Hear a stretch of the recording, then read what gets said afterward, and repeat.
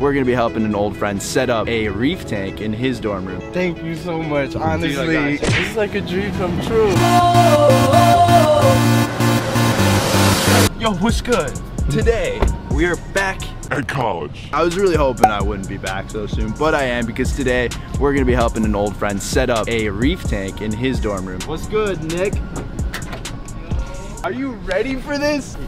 Yeah, I got you. Like, all right, what do you think? oh, that's beautiful. We gotta move. This is gonna be the quickest reef tank install I've ever done. This is like a dream come true. All right, that's your rock, that's your sand. All right. Thank you so much. Honestly, this is the best day of my college life. It's the best day. Nick, introduce yourself. What's the backstory? I've been reef keeping since high school, so I brought my fish all the way from New York City on the airplane. I asked George if it would be possible, and he said yes, so I believed him. I went through security questions. TSA was like, I don't know, we're gonna have to test the water. And now we're here, and George made this happen, and now we're gonna have a reef tank for my sophomore year, and we're gonna keep this here till I graduate. So today, we are going to be setting up the ultimate college nano reef. So we got a 20-gallon tank. The first step is we got this yoga mat. Believe it or not, they make yoga mats for fish tanks. The purpose of this is to go underneath the tank. I highly recommend these all-in-one tanks for college reefers, for newbies, for beginners, because the filtration is already built into the tank. So the way these tanks work is that the water gets filtered by going in through this compartment, and then you need a pump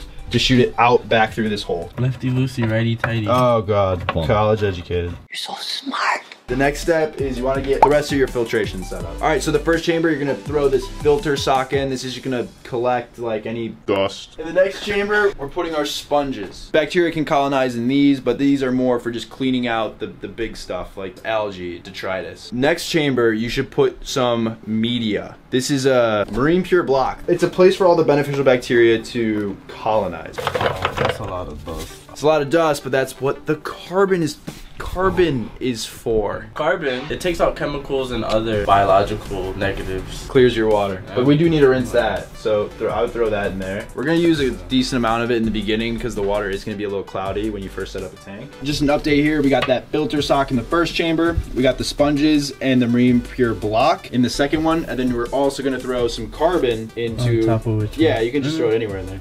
Perfect. That'll do. That'll do, donkey. We got our return pump in the final filter. Your filter's pretty much all ready to go. So this is our heater. You're just gonna throw this, skin a little thing right in the back there. We'll plug everything in at the end, of course. All right, now that you got the filtration out of the way, we can get to the fun stuff. That's right. We got live sand. This is like Fiji pink. I brought you a bunch of dry rock. Now it looks like live rock because it's been colored. I prefer colored dry rock because you still get that really beautiful like purple color, but you don't get any hitchhikers, you don't get any pests that sometimes come on live rock. I'm just gonna sit back and let you skate.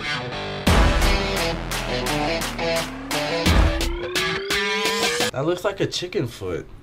Like, Oh, that's cool. Now that's an aquascape. so now that we have the scape of the tank laid out, we can go ahead and put a few of the other remaining accessories that are gonna like be hanging in and around the tank. So the first thing is the light. So the Primate is a couple $100. It is a very nice light, and it will grow pretty much any type of coral you want. I'd say it's like the cheapest of the high-end lights. The next thing we're gonna add is your wave maker. In a 20-gallon tank, you probably need a pump in there. This return pump might not be enough. So now the tank is ready to be filled with water. My mans, I brought you 20 gallons of salt water mixed with Fritz salt. What kind of buckets are these? Oh yeah, bro. That's why I brought extra. That's why I brought extra. We got water all over your floor. Don't worry, it's okay. I did a lot worse. I like flooded this hallway. Really? A couple times. RODI? Oh yeah. I'm gonna show you guys a little trick on how you should be pouring water into your aquarium. Now, most of the time when you put water into the tank, it gets cloudy. Yeah. So you're gonna use a plastic bag, and we're gonna pour it right onto this bag, and that's gonna prevent the tank from clouding up. All right, bucket number 2. This water smells really good. Is it the Fritz? You know why it smells like that? This is a synthetic salt. It mixes quicker, it's cleaner, and so it doesn't leave residue in your buckets or your big mixing containers. But you gotta call now. Secure the bag, slap the bag, do whatever you want to it, but use it when you're filling up your tank. Okay, the water, as you see, is gonna now head into the bag. Now that the tank's full of water, you can turn on all the filtration, get it going. Ooh, let's go. All right, so we're almost there. Essentially, the tank is set up. To get the cycle going, we do, of course, need to add turbo start. To start the nitrogen cycle of the tank, we're gonna be using turbo start by Fritz Aquatics. This is basically bottled bacteria.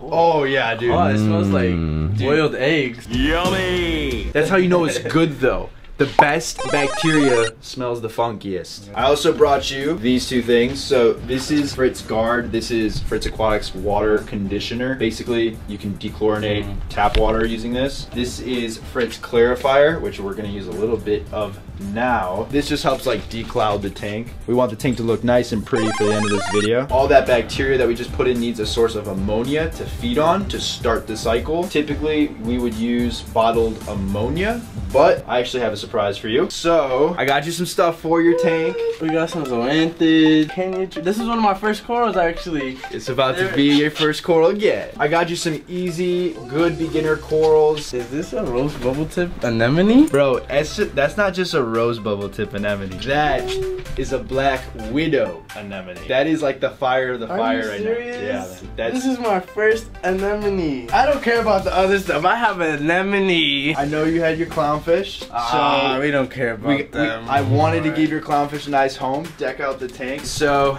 that means it's time for acclimation. Acclimation. Acclimation. Acclimation. All right, so Nick is now putting his corals and fish into the tank.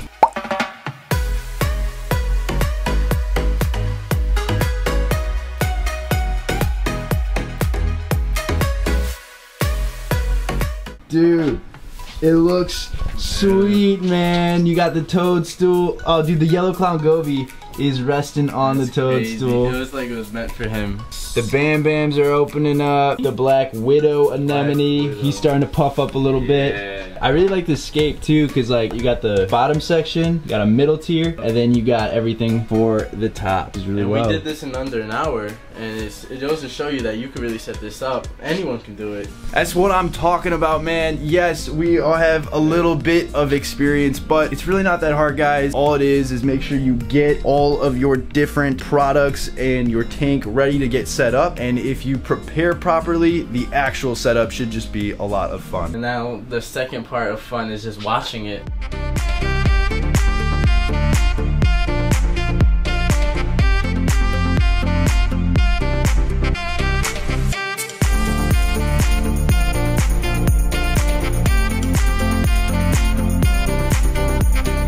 It looks good. Yeah. Like for setting this up in about an hour, it's not bad. Now I could just chill in my room and look at my tank, or have my TV here when I finally get it and watch my TV and see my tank in the side, and like it just brings genuine joy having a Reef tank and seeing all the colors and everything. Hopefully this will help you, you know, have something to come back to, relax and enjoy in your free time. Thank you. My man. Thank you. I got you. In a few days, Nick is going to send us an update, and this is what it's gonna look like. Hey, what's going on, guys? It's Nick back with the day 5 update on the tank. Since then, everything has been doing great. You can see our black widow anemone has moved from the front of the tank to the side. We have our zoanthids right here, our candy cane in the back. There's our clownfish, and then we have our little clown goby. We have our little frag of GSP, our Kenya tree, and then our leather coral. Everything has been doing great. Coloration is improving day by day. Corals are expanding. This tank has been amazing. It's very beautiful. And I hope to see you guys at Aquashella Chicago on the 28th.